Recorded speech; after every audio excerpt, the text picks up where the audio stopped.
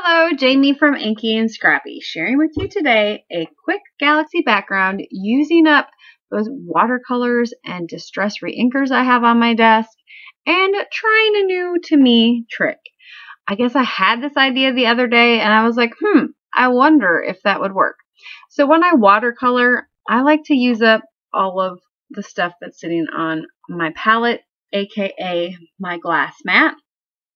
Indoor desk. If it's in a palette, I'll let it sit because it can dry and I can rehydrate it. No big deal. But I was using my desk for my palette today, and so I decided to make a galaxy background since I had so much black soot re-inker left. Galaxies look like a hot mess.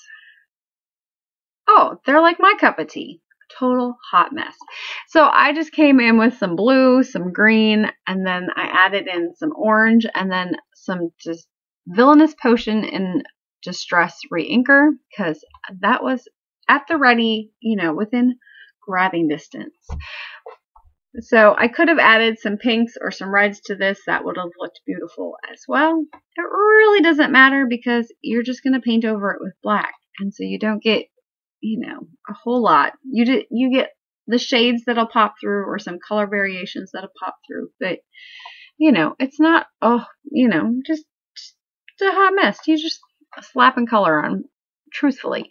And I did dry it with the heat tool, and then I did end up spraying on top of it again because I couldn't get that black to move as well as I wanted it to. This was a super cheap, heavyweight watercolor paper. I think it's a 6. It might be a 5x7, but it could just be a 4x6. I don't even know.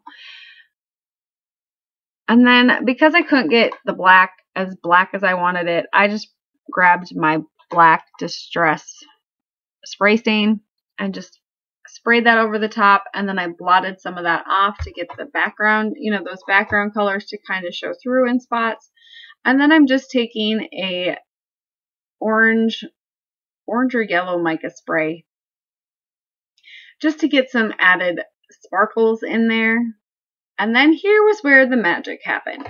So I love galaxy backgrounds. I do not like the white splatter soaking up my other colors. I want white splatter that's going to be white, like super white.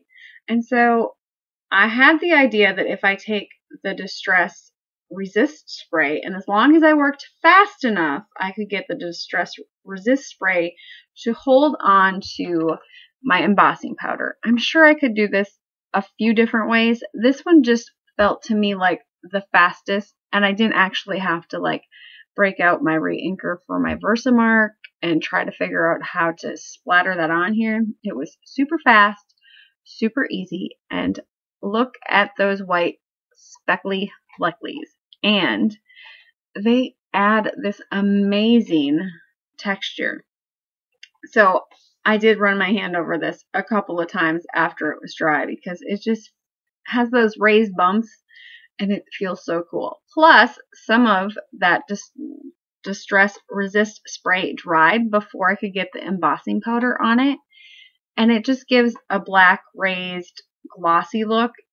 It just adds one more layer of dimension and depth to that galaxy background.